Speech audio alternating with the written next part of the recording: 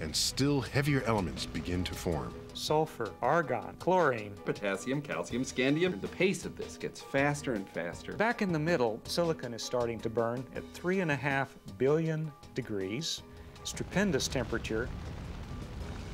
It makes titanium, vanadium, chromium, Manganese, cobalt, nickel, and iron.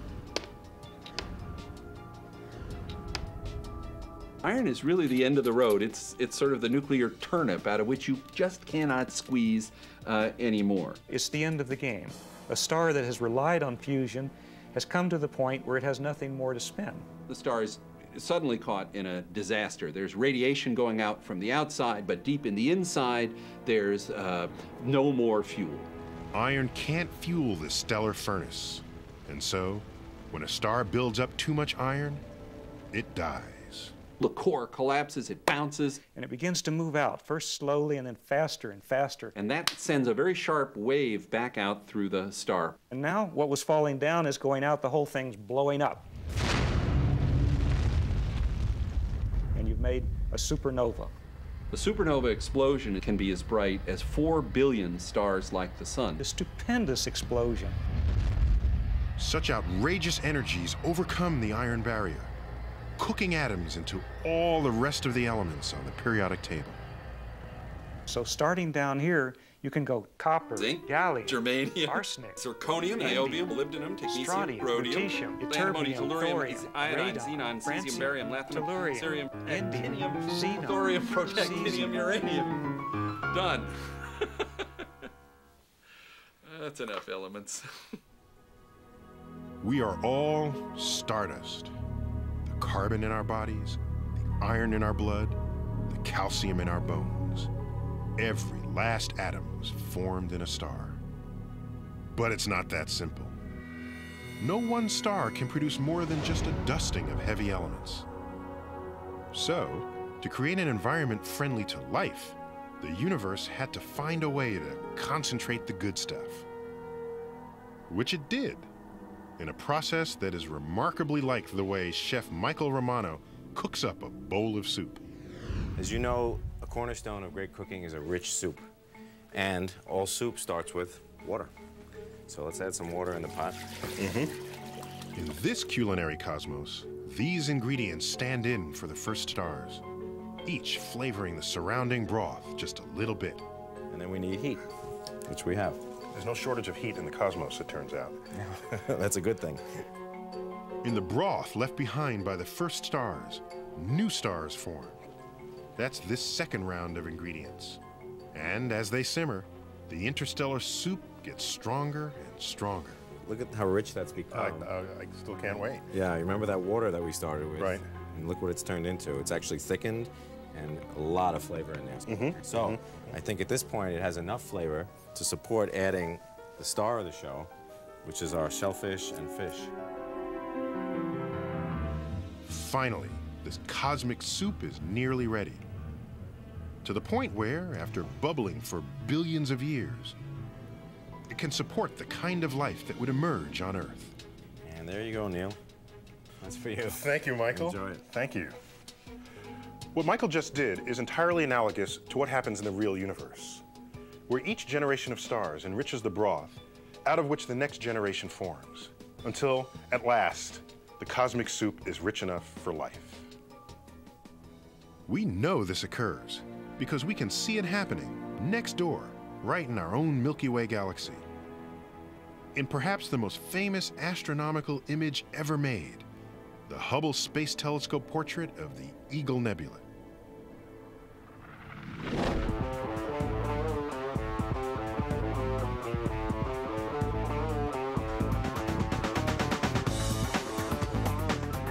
It does feel like this image is everywhere because this image is everywhere. It's not everybody who gets to see something that they've done show up on a postage stamp or happen to see something that you've done on a t-shirt with somebody just walking across campus. My wife will see this picture in some context and she'll poke me and say, "Now, explain to me again why we don't get any royalties off that picture." That picture of the Eagle Nebula has been dubbed the Pillars of Creation. It's become a modern icon, When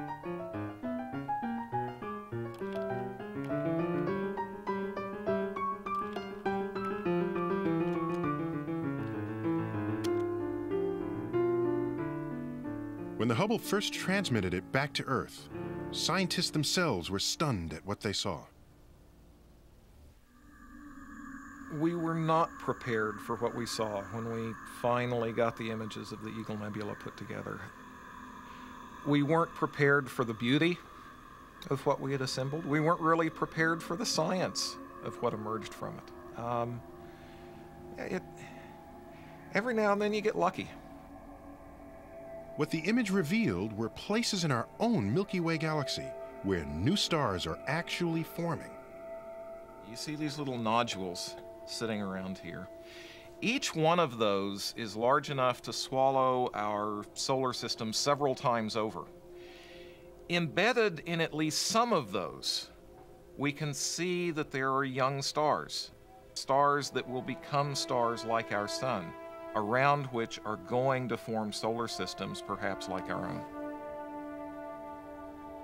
Is it possible that 4.5 billion years from now, some civilization on a planet orbiting that star will look up at the sky and wonder about where they came from? I'm not going to say it's likely, but it is certainly possible. Possible because conditions in the Eagle Nebula are close to what they are here. The one place in the universe we know that life exists, our own solar system. The Eagle Nebula contains just about the same mix of heavy elements that our sun does: carbon, nitrogen, and the rest. But the big question is whether life, or at least the conditions that could allow life to emerge, are widespread throughout the cosmos. Do we live in a universe that welcomes life? Or are the 100 billion galaxies out there mostly barren, empty desert?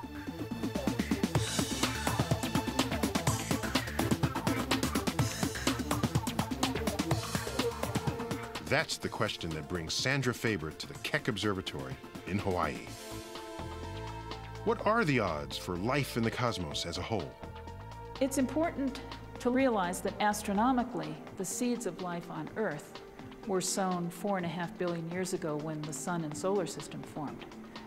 That's a long time back in the past.